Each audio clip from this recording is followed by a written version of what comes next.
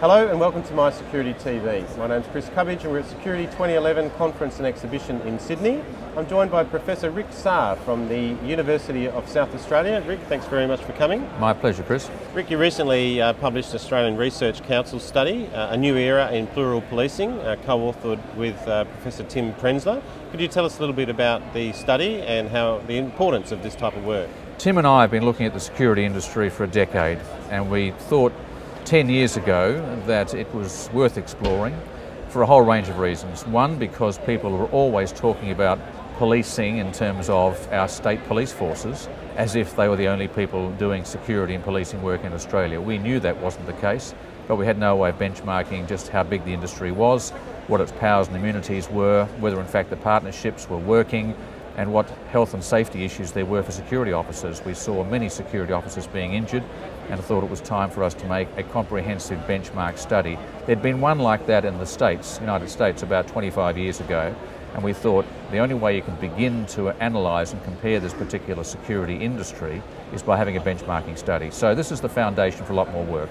And as you said, the industry always suspected that it was much larger than law enforcement had been, and some of the statistics was with a population increase of about 14%. Law enforcement had increased only about 11%. Oh, a little bit more than that. Maybe I think in the 17 or 18s, but certainly security had increased in terms of full-time security people over that period by about 40%. 40%. So it's quite, 2 or 3 times more than the population. That's right, and it's a significant growth during that period. Well, I think everyone's seen that significant growth. People were saying, well, I'd like to be secure for a fairly cheap price. I can get people who can work for me rather than call the police if something goes wrong with a reaction time of 15 or 20 minutes, which is usually a lot too late if you're worried about a burglary or an assault. So clearly the industry met a demand, it was prepared to do that. People were prepared to pay for it, and over the last 3 decades we've seen a massive growth in the security industry. And the implications in relation to how the industry operates, going through a massive growth in a relatively short period of time, what were some of the outcomes from the study that you saw still room for improvement, or still offer room for improvement? Well, my own interest is looking at legal powers and legal immunities, and clearly the law has simply not kept up with this growth, and so I've been making a number of recommendations about how better we could pass a little bit of legislation, not wholesale legislation, just to clarify when those immunities might kick in and what powers certain trained security officers may have in order to smooth over some of the cracks in relation to those legal immunities and powers. The other issue, of course, is around regulation. That's really the big one, where a lot of the work is being done. Why is it being done, or why does it need to be done? Because there's always been this sense that police are highly accountable, which of course is a little dubious in itself, but the security people were just cowboys and had no accountabilities at all. So governments have been addressing that over the last 15 years. We now have accountability recognition, certainly in terms of licensing, plus a whole range of other accountabilities which we in the study want to examine. And I suppose from my perspective, from someone within the industry, as a consultant and investigator, I have to get up to 16 different licences to operate nationally. Can you explain the types of changes and where we still need to go? One of the great dilemmas, of course, is when you've got states and different jurisdictions doing their own thing, as they have, things tend to grow like topsy. So every state, we might remember the old railways fiasco, the consumer credit fiasco, the insurance fiasco, doing your own thing. Another one, defamation. Doing your own thing is fine, but when all of a sudden the Australian polity becomes, one country, it does create some rather burdensome difficulties and dilemmas for people who want to move through the states. And ultimately, we'd like to make sure there's some sort of uniform national code about training, about registered training organisations, about curriculum, and about licensing, so people don't have to go through a cumbersome, inefficient licensing regime in order to operate in this country. Rick, the study identified a range of changes over the last 15 years within the industry. Could you explain what the study identified in terms of legislation and the priorities of COAG? COAG, at the very least, made an effort to say if we are going to have a uniform approach, let's put down some guidelines to do with history checks, guidelines to do with fingerprinting, guidelines to do with people explaining their absences, for example, if they've been out of Australia for the last 12 months and can't explain the absences. So they set down those guidelines.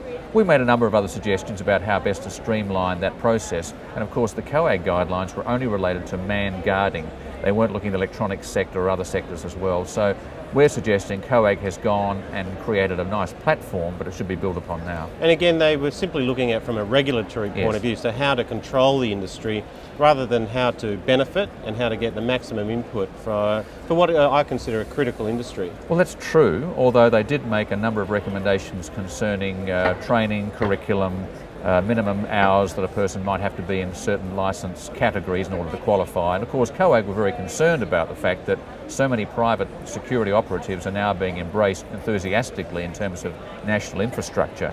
If that's the case, then you've got to make sure that people who are working for the protection and security of national infrastructure can pass all the probity checks. So they were very concerned about that, and that's been a good move. And most states have moved fairly well in relation to a number of those COAG requirements.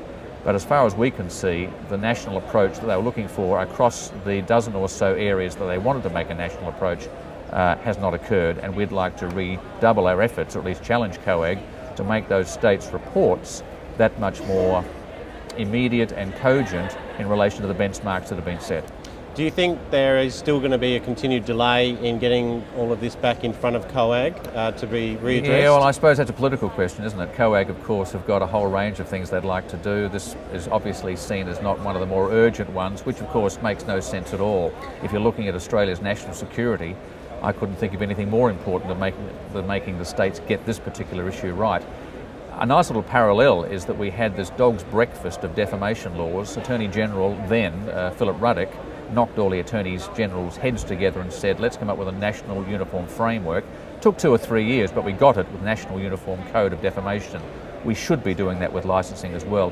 At the moment there are 3 different sorts of models of licensing across the 8 jurisdictions. That should never be the case, and we'd like to think there could be at least one model, namely, do you have an administrative unit or a police-dominated unit or a police-controlled unit?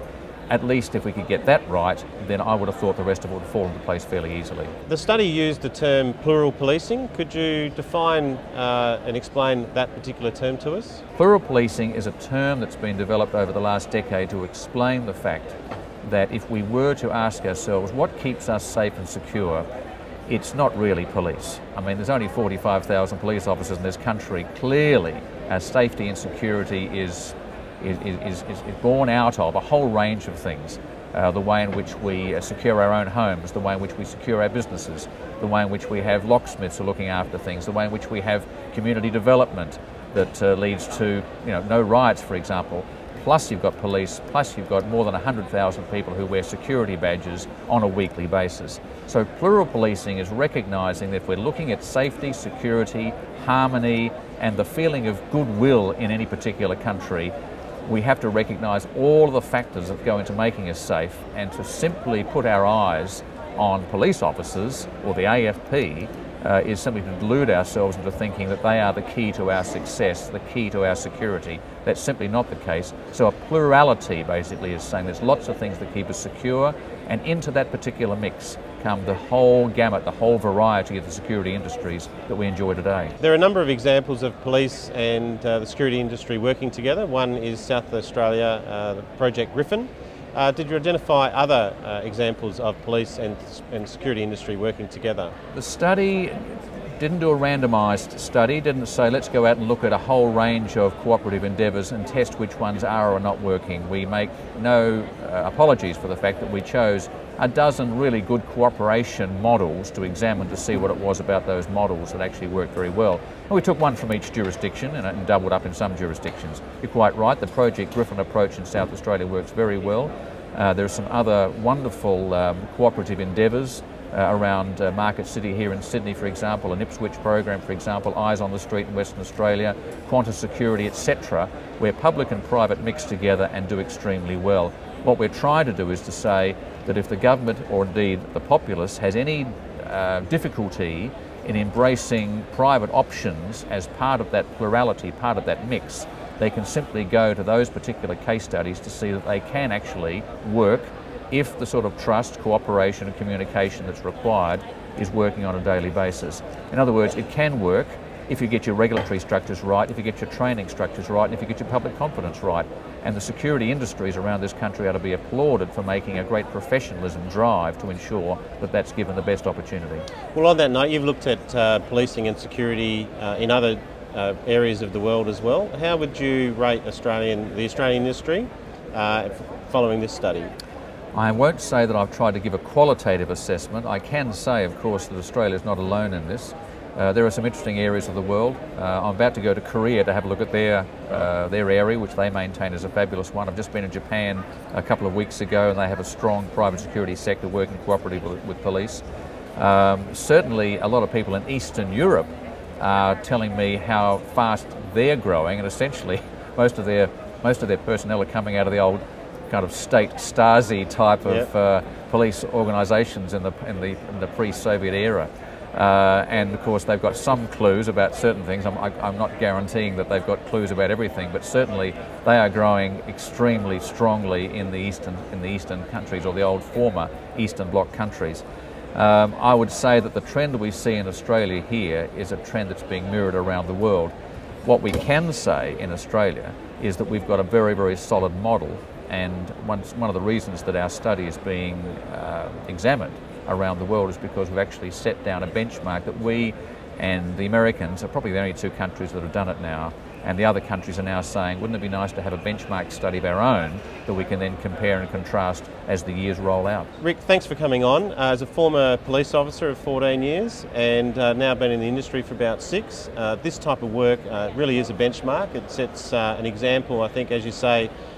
This work has only been done in the US and now Australia, so congratulations on an excellent report, and we'll certainly be promoting that across our brands. Thanks very much. My pleasure, Chris. Appreciate it. Yeah, thank you.